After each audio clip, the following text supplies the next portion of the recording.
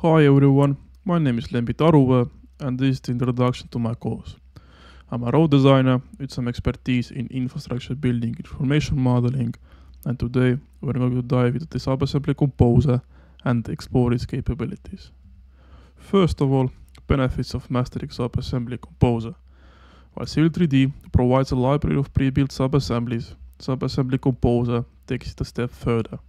Subassembly Composer is a powerful tool that allows to create custom subassemblies which can be used in Civil 3D. Custom subassemblies give us more control and flexibility in our designs. We can accurately represent unique design elements and tailor our designs to specific project requirements. That means improved accuracy, efficiency, and ultimately better designs. My course is divided into 5 parts. First part is an introduction into the software. Here, we're going to cover the interface of the Subassembly Composer. Second part will cover functionality of the Subassembly Composer using sample PKT files, which are available for free on Autodesk help page.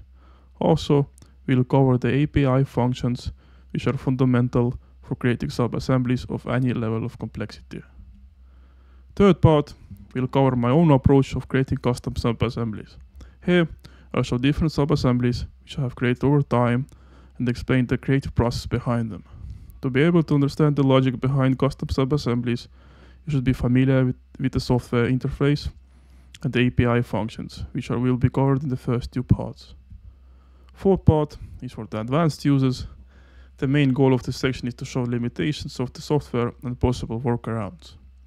Fifth and the last part is meant for the future videos and updates. For example, when a significant update is released, or something needs to be covered, which was not included in previous parts. So yeah, without further ado, let's get started.